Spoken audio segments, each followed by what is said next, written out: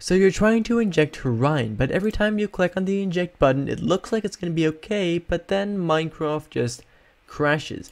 As you can see, well, in this video, I'm going to be telling you exactly why that is happening and also how you can fix it. So, this is actually happening because Minecraft has recently updated. As you can see in the bottom over here, Minecraft is currently version 1.20.40. This version came out maybe an hour or so ago, and every time that Minecraft updates, Horion needs to update as well, otherwise it is not going to work.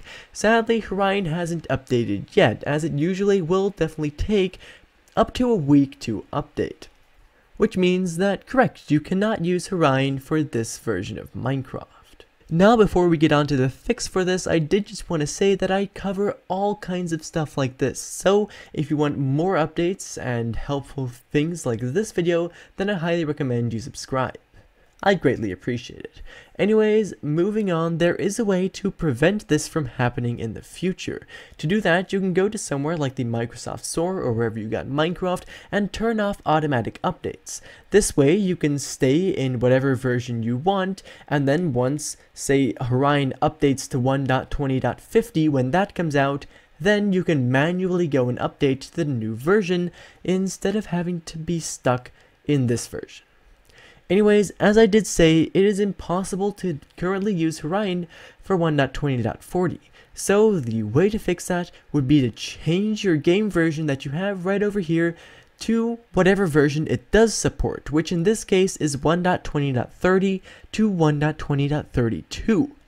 And now to do that, there is a pretty cool program called Bedrock Launcher, and that program actually just simply allows you to downgrade Minecraft Bedrock Edition and to play previous versions of the game.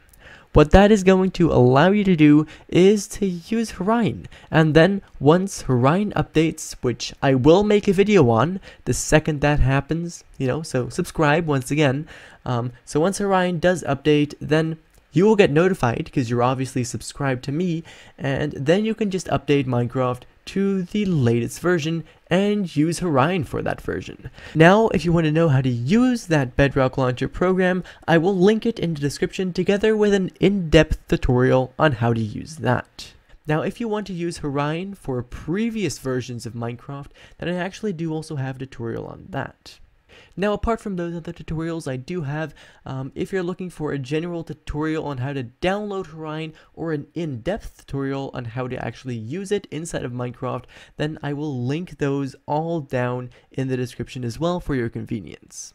Anyways, that was basically it for right now. Thank you ever so much for watching, and I hope to see you again in the next one.